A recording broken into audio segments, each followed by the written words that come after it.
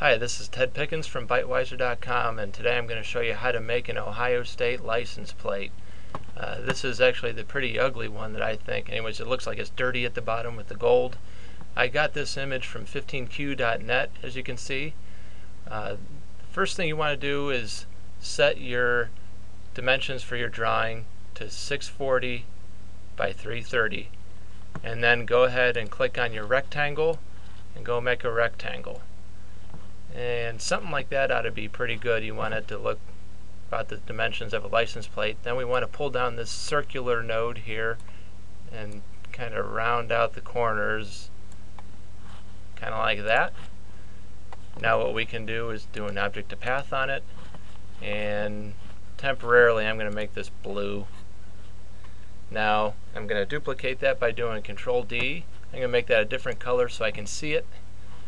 Now what I'm going to do is I am going to go and do a path dynamic offset on it.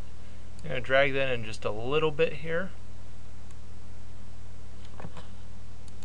and now I can do a object to path on it. Next thing that I'm going to do is I'm going to go and I'm going to move up these nodes on the bottom. So I'm going to click my Edit Paths by Nodes tool and select these guys on the bottom. I'm going to up arrow up a little bit, just a little bit. I think that'll probably be good.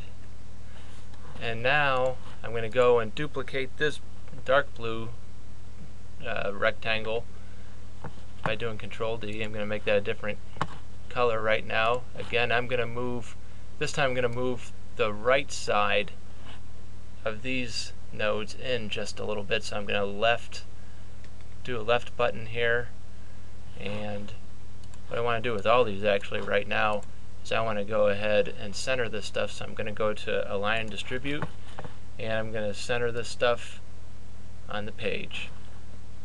Now I'm going to go back to this brown square again. I don't think I'm quite done with what I want to do here. I want to move this in just a little bit on both sides. Okay. Now I can select this whole thing, and I'm going to arrow it down. That looks good. Now I'm going to go and perform a union on the dark blue and the brown shapes, so we have something like that. What we're going to need to do now is we're going to need to zoom in, and we need to show all the nodes here. And what we want to do is we want to add a node 3 pixels to the left and 3 pixels down from this one right here. So I'm going to double click here, and I'm going to double click here, and I'm going to try to make these 3 pixels from there. So our X distance for this guy is at 179.469 pixels. So what we want is 176.469 for this guy here. So 176.469, and then we need the Y distance for this guy here, which is 100.969. So 3 down from that is 97.969.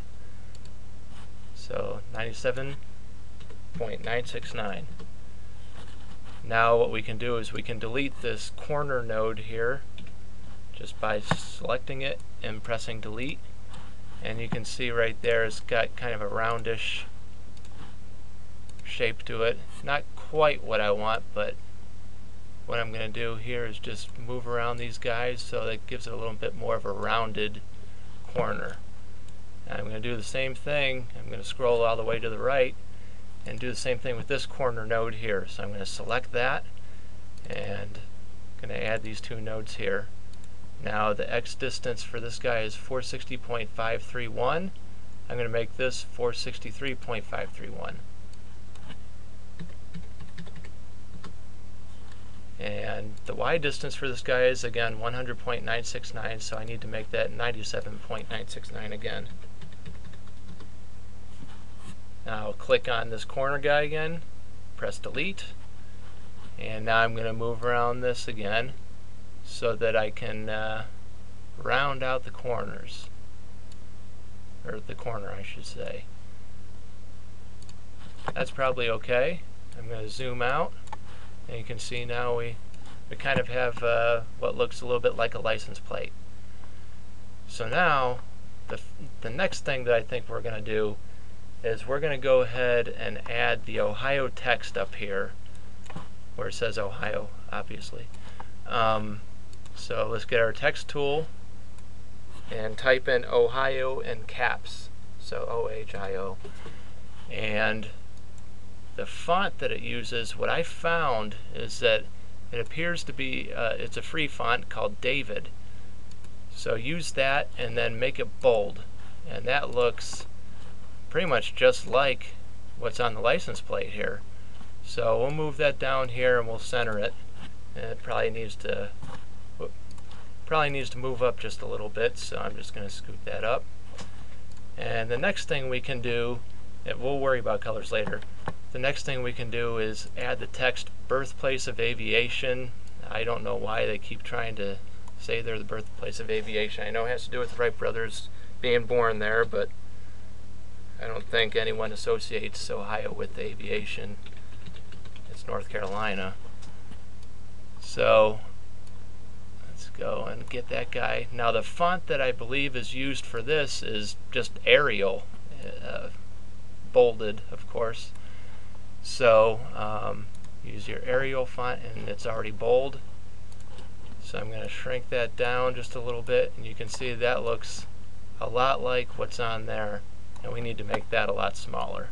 So I'm going to shrink that down just a little bit, center that, and move that up maybe just a little bit. Yeah, that looks good. Okay, the next thing we can do is add the license plate license number. The font that I found that works for that is, well, there's only one license plate font that I found, and it's another free font, and it was just called, I think it was license plate. Yeah, license plate. So we can do, how about Byteweiser? And we'll move that down here. That's going to have to get a lot bigger. Now this isn't exactly what Ohio's letters look like for their license plate numbers, but it's close enough for our purposes here. Whoop. Now I'm going to want to center that, so go to page, relative to page, and center that. And now we can start worrying about colors. So first thing we can do here is select the light blue rectangle that we first drew, and we'll make that kind of a gray color here. Excuse me. The white color that we want to use after I messed around with this for a little bit is going to be D9, D9, D9, FF. And that's a grayish color. And the next thing we want to do is go up to filters.